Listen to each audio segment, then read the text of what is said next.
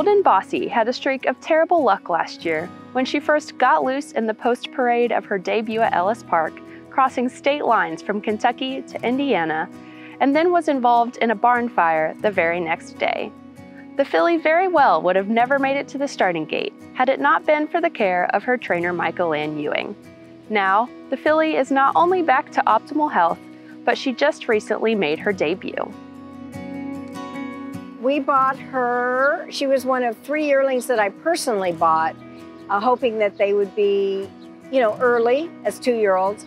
She was always a little quirky, but she trained forwardly, and that first 2-year-old race at Ellis Park, something in the post parade spooked her, and she froze up, with the pony.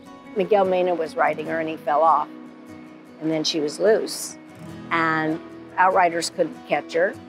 And I was here in Kentucky watching on television, and my assistant, Kelsey Wallace, called me and said, "She's gone." I said, what do you mean she's gone? She's disappeared. And about 35 minutes later, she kind of ran out of steam, and it was a policeman and Jack Hancock that caught her. Thought the best thing would be to leave her overnight and let her relax. And in retrospect, I should have brought her home, but who would know she'd be in a fire? Luckily, she was rescued by, in fact, one of our groom's brothers. But I think there were 5 horses in the receiving barn. She was the last one out, and she had been burned. I can't believe it. Such a bad luck horse, or maybe good luck that she survived. And when I look at her now, which is almost a year to when this happened, she's really healthy. She's matured. And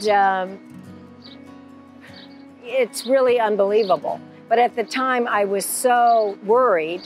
She was in the barn from July until November, just hand walking.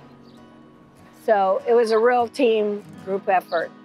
When the burns had all healed up, her feet were good, she'd had time, we brought her in and put a saddle on her, and we put a couple of pads on, like a wither protecting pad. And she just went back into training and trained very well, very forwardly. She never had a day that she didn't want to go to the track. And then we got to start working her, and she worked really well. So I said, this filly can run. And to have her in the barn so healthy, and to run about 3 days ago and stay on the property, that was a big win, and not run down Highway 75. So the bar was low, but she ran a nice third. I just think there's a big, I don't know, it's sort of like being a parent and you have a child that has a great difficulty or a sickness or an injury, and you nurse them and you don't know what the outcome is going to be, and then it's a really positive, it's just a big sense of, I guess, pride. There was a lot of commitment there, a lot of time, a lot of energy. Happy to see her healthy and happy. And if she had said, no, I'm uncomfortable, or we would have found her another career. But right now, she might run and she might win, might be a next time winner. You never know.